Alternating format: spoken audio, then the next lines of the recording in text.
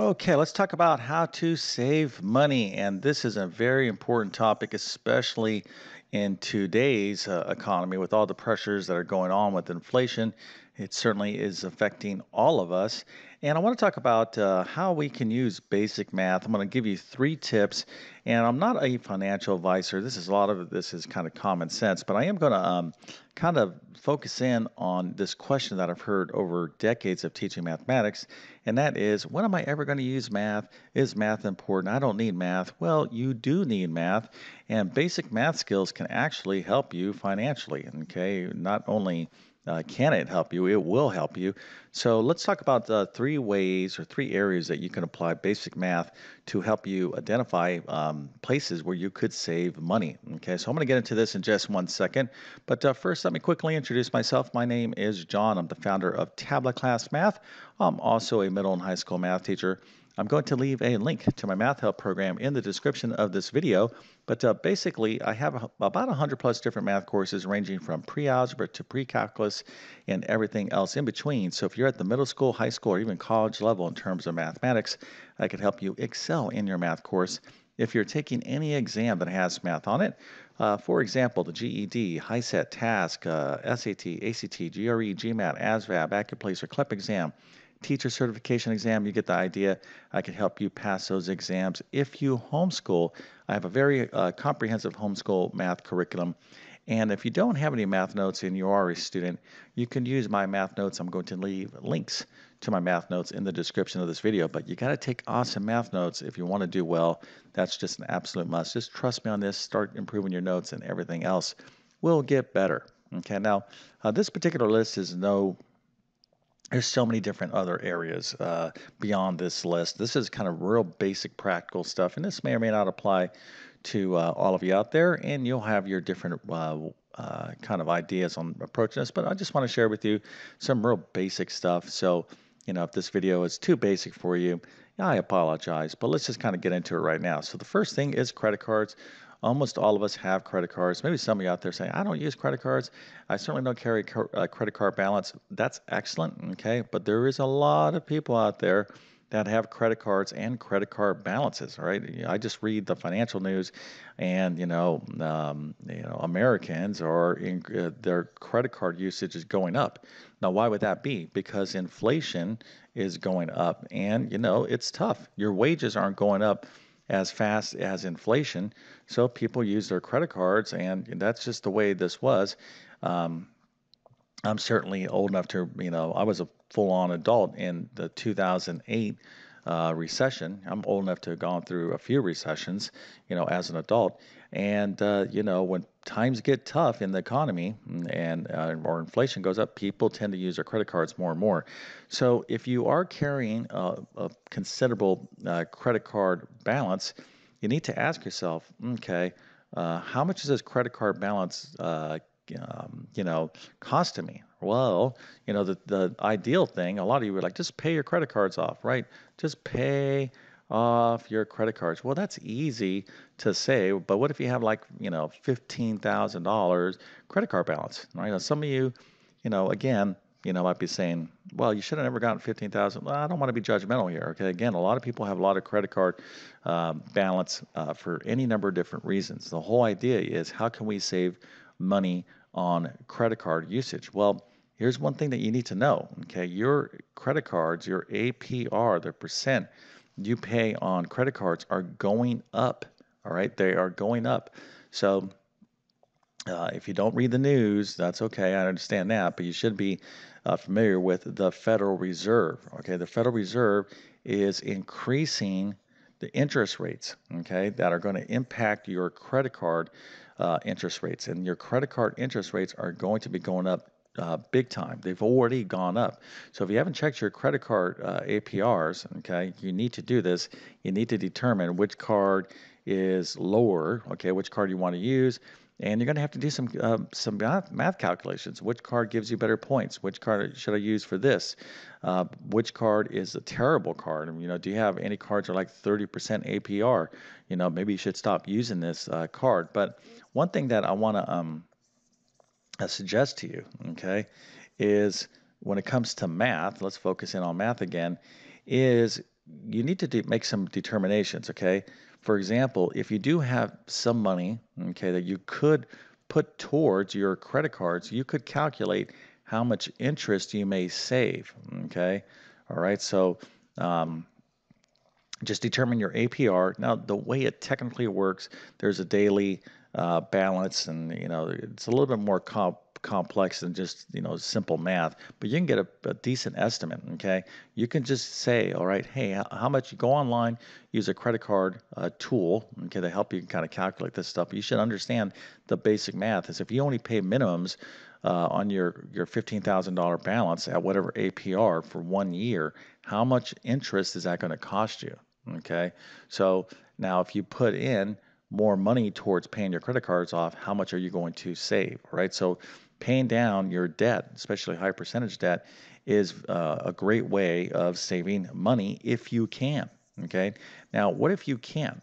Well, another thing that you could do, and this is where you're going to have to make these math comparisons, is you could try to take your $15,000 and do a balance transfer. Okay, balance transfer to like a 0% credit card. All right. Now, hopefully, most of you out there know what I'm talking about. So let's say you're like, oh my goodness, there's no way I could pay this $15,000. I can barely make the minimum on it. Well, you should consider going, looking at a 0% credit card and do a balance transfer. Okay. Now, before you do that, though, realize that there is a fee associated by doing this balance transfer. Okay. It's going to cost you money. Sometimes it's like 1% or 3% or whatever the case is, but it's going to cost you money to do this balance transfer. Okay. So, but if you can get your debt at 0%, in other words, if you get your $15,000 on a 0% balance transfer, well, it's going to stay $15,000 for that 1 year. Okay, but you got to be mindful after that 1 year expires, after this 0% deal, whatever that is, then you're going back to your whatever crazy APRs we have right now. And again, the Federal Reserve is raising interest rates. Okay, so these interest rates are going up and up and up, and who knows how bad it's going to get.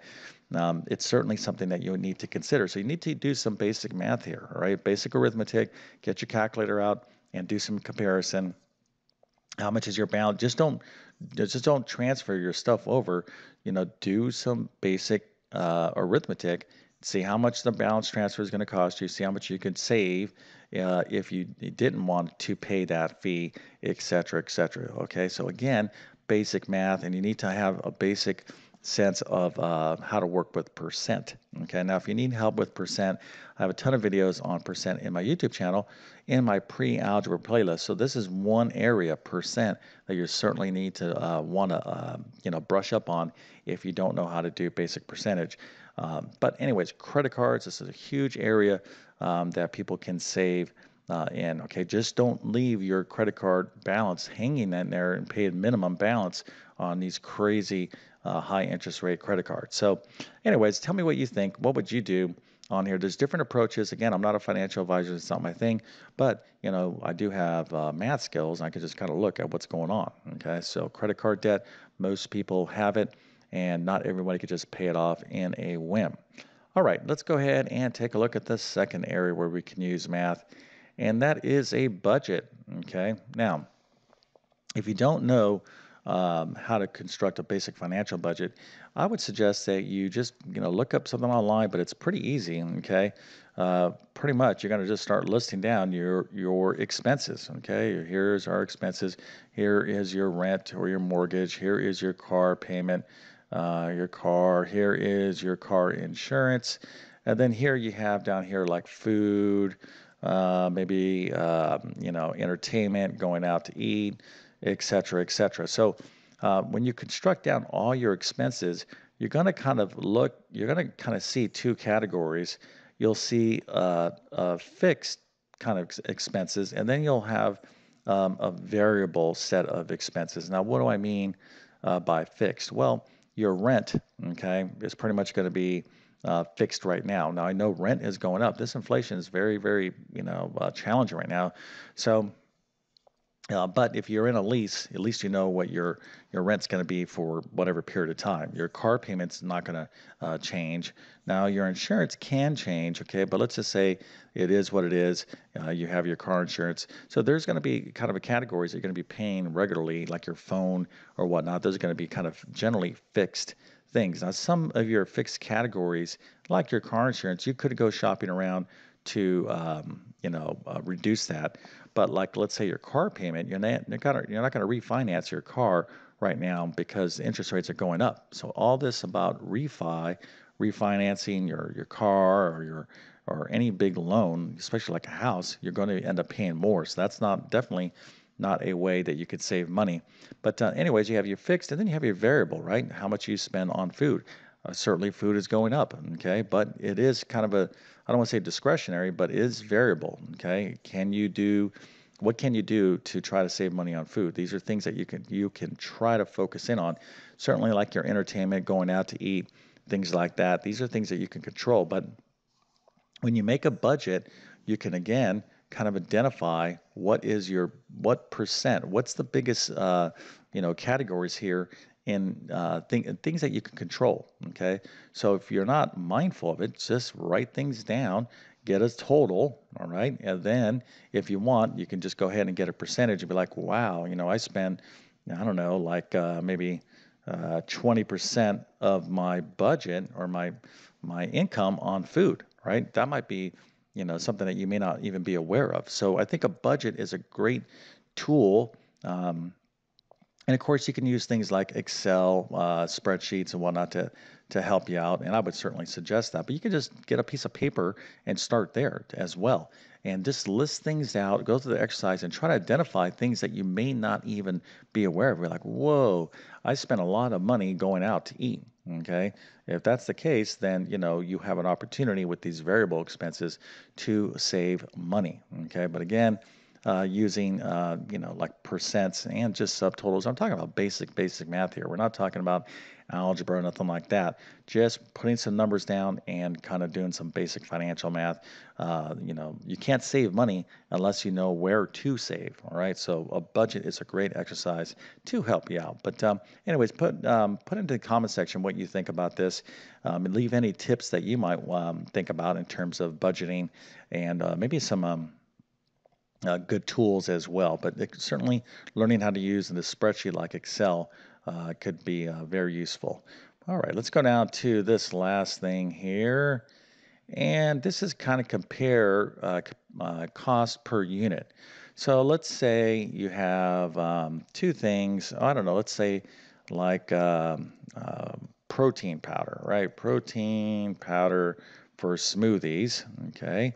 So you want to make a nice little shake. Here's two protein powders right here. And here's a smaller one, and here's a bigger one. Let's say this goes for $10, and maybe this goes for $15. So when you're shopping around, don't just go by the actual like size. You're like, okay, this looks like a similar size to this size. Okay, this can be deceiving. Okay, even though this is less, okay, it costs less, the cost per unit could be more. Okay, this could be like, let's say, I'm just making something up, maybe like 30 cents per ounce. Okay, 0.3 cents per ounce. And this right here, although it's more expensive, could be like, let's say, 20 cents per ounce. Okay, so when you're doing your shopping, okay, like food shopping or anything like that, look at the cost per unit. Just don't go by, the actual, oh, this is cheaper because it's a little bit smaller, but it's cheaper.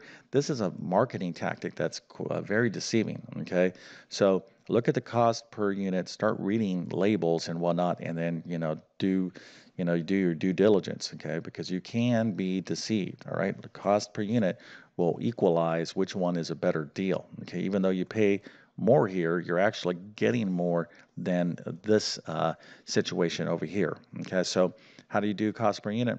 Well, you can get the total amount like this right here, whatever ounces, has, this shake right here or this powder. Just get the total number of ounces and get the cost, right? So if this is like $35, you could do some basic division here to get the cost per unit. Just take the total cost divided by how many units, and then you could just make those comparisons, right? So cost per unit. Sometimes you have this as well, and I'm sure there's like online tools and things that could help, and probably apps and stuff that can help you out with this. But you don't want to just outsource your math knowledge. Okay, even though you might use tools like Excel or apps or online calculators, and I would suggest that you do that to make your life easier, you still need to have some basic math understanding. Okay, so you can do your own due diligence and think about these financial situations with your own brain and your own basic math skills. Okay, remember these other things like Excel or apps. They're just tools to assist you with the basic math, but you can do the basic math yourself. Okay, now I know again that we're all experiencing, this, increasing cost. And unfortunately, it's probably going to get more challenging, not less challenging. So you really want to get ahead of this and leave again in the comment section. If some of you have some good tips on other areas to save money, please, put those in as well. But I can tell you right now, at least from a math person, that math, okay, this, like all those students that I heard through the years, when am I ever going to use this stuff? Yeah, are you going to do calculus on a daily basis? No, you're not. But could basic math help you out in your life in terms of saving money and growing your money? Absolutely. Okay, so math is essential. All right, so if this video was useful in some small, tiny way, please consider smashing on the like button. That helps me out. And if you're new to my YouTube channel, go ahead and subscribe if you want to. My goal is to try to teach math in a clear and understandable way, but I would love to have you as a subscriber because I have basic to advanced math on my channel. I have a ton of stuff, so if you really want to start learning more math, you can really learn a tremendous amount in my YouTube channel. Okay, but my best math help will always be within my math help program. Okay, so with that being said, I definitely wish you all the best in your finances. Okay, hopefully we can all save money and your mathematics adventures. Thank you for your time and have a great day.